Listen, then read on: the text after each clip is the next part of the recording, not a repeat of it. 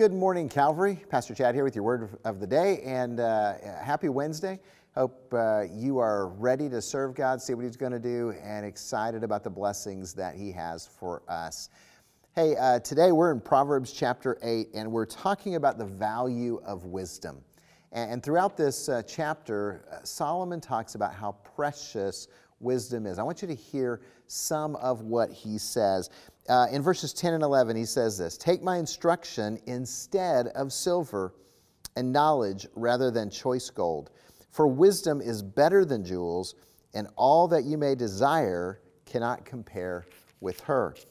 Or how about verses 18 and 19? He says, "Riches and honor are with me, enduring wealth and righteousness. My fruit is better than gold, even fine gold, and my yield better than choice silver."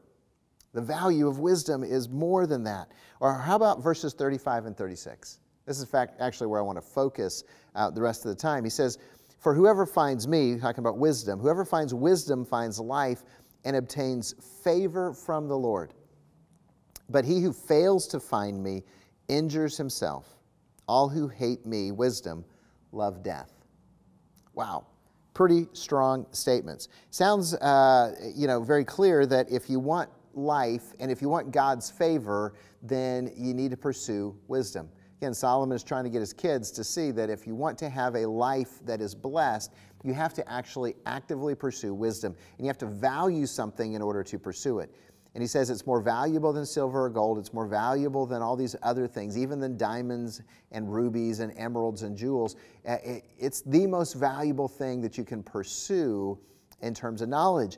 And he says, look, those people who reject and ignore wisdom, they injure themselves and they love death. Doesn't it look like that sometimes when you see people who are being self-destructive? You go, what are they thinking? Why are they doing that? It's because at some point in their life, somewhere along the way, they made a choice to reject the wisdom of God. Now, maybe they didn't know the wisdom of God. Maybe they didn't listen to it, but they made an intentional choice to not listen to God's will and God's word. And it's so black and white on paper. Because you're listening to me and you're probably saying, yep, that's right, that's right, that's right, and I agree with that. But it's difficult to live this out. So I'm going to be really unfair and ask you some questions that you're obviously not going to answer to me, but you and God probably should have a conversation about these things. So, we're supposed to value wisdom. Would you rather be wise or wealthy?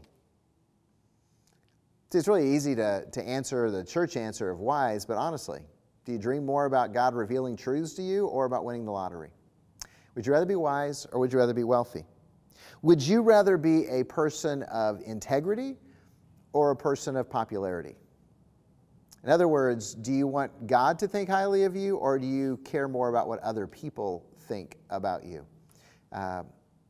That's a tough one, because all of us, again, the easy answer as a follower of Jesus is, well, I care about what God thinks, but what about other people? And do you do things to try to win the approval of other people that do not have the approval of God? Or how about this question? How much money would it take for you to compromise your morals? How much money would it take for you to compromise your morals? And a lot of you are probably going, I'm not for sale. I would never compromise. Really, because I've seen committed Christians, and I say committed Christians, people who are active in church for a long time, who espoused their faith, who had actually been leaders in different ways, sacrifice their integrity for pensions and Social Security benefits. Probably step on some toes right now, but I've known a lot of people who are longtime Christians that after their spouse died and they found somebody else and they chose not to get married and live with them because financially it was better that way. That's compromising your morals for money. And that may be offensive to some, but that's what Solomon is saying. This is why it's so dangerous. I've seen servants of God, leaders, pastors, people who represented Christ destroy their families by indulging in cheap thrills.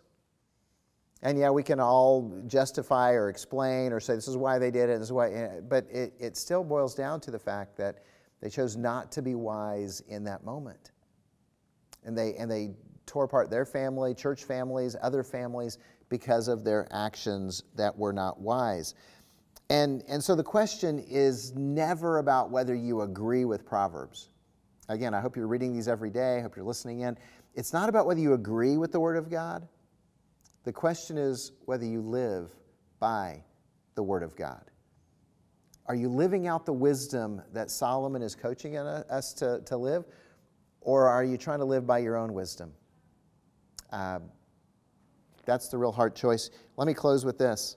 Verse 35, for whoever finds wisdom finds life and obtains favor from the Lord. I pray that you will find wisdom, because if you find wisdom, you'll be living in God's favor. God bless and have a great day.